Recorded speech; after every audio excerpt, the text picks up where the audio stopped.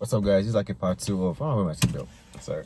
This is part 2 of the previous video that I just recorded, and I'm just ranting. Today is day 40 of me going to the gym every day because I'm doing the 75-day hard challenge. And this is my 3rd time doing 75-day hard challenge. I'm not gonna lie to you.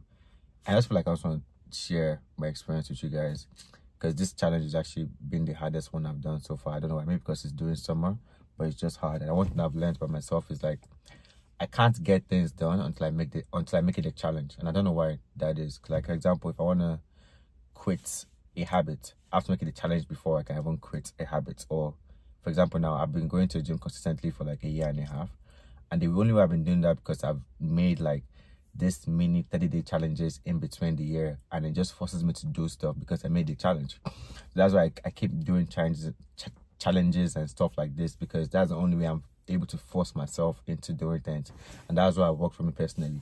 So I've noticed that doing challenges like that has kind of changed my life, because now I don't want to go to the gym today, but I'm forced to because I've made it a challenge. And also because I put it online, there's some kind of accountability on my end from you guys, like, you know, to keep me going and, you know, to keep me doing this stuff, because it's like, and also people that have inspired from just my body transformation, things I'm doing is like surreal. Because I just feel like 2 years ago I was overweight. Overweight, fat. And there's some habits that I wasn't really proud of. But just working out alone has changed my whole life. Like, I won't say changed my whole life. Like, okay, now I'm in my prime, but it's like, I'm not who I was a year and a half ago because of working out and the mind. Because when you don't have anything, the only thing you can really change your body and your mind. And if you can change your body, you're basically changing your mind, then you're basically changing your life. So that's what I saw with my own changes. That's why I encourage anybody out there to just keep going. And you realize that you get older, man. Like I'm still in my 20s, but it's like, damn, I was just in my early 20s. Now I'm like in my mid-late, 20s. And it's like, damn, so what's next after this? I just realized, like, were adults actually young? You know what I'm saying? Now I see everyone different. It's like, damn, I got an adult and he was young, like it was probably 22 like 2 years ago. Now it's like trying to figure out his life and stuff like that. But it's scary, man, because now I understand the value of time, because time is just, you can't really quantify time. When you say 24 hours in a day, I feel like time is just happening and we're just living through time. You know? I like watching things like people like Alex Hormozi, or like some podcasts and like self-development and stuff like that. And I was never this kind of guy like 2 years ago. So I don't even know if it's like if I want to blame how I grew up for not being as disciplined, because I had to learn discipline myself. And what I've realized is that nothing, like when my dad, before he'd be like, oh no, so you have to work hard and keep learning so you don't end up not having money.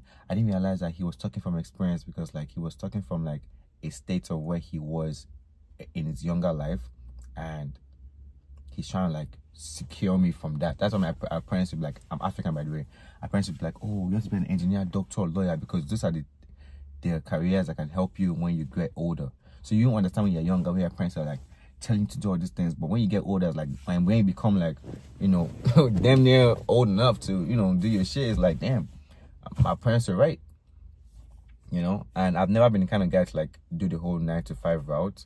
I guess it's just been in me. I just wanted to like kind of figure out what I'm meant to do here on earth. So I guess my purpose now in life is just like to experience the human experience, you know what I'm saying? So yeah, so I want to encourage you guys out there, just keep doing what you're doing, man. Like, it's something is gonna work. Just learn a skill that you feel like you enjoy. Even if you don't enjoy, just learn the skill. Because what I've learned as well, that you can learn anything by just applying and giving it enough time and investment. Like, I learned Photoshop, I learned how to edit videos, learned how to take pictures all by myself and practice. And the more you do things, the more you get better. And one thing about me is that I'm talented. Like, I know that I've worked hard to like learn how to do the video skills and stuff like that. But I felt like I didn't really put the hard work behind the talent in my younger years.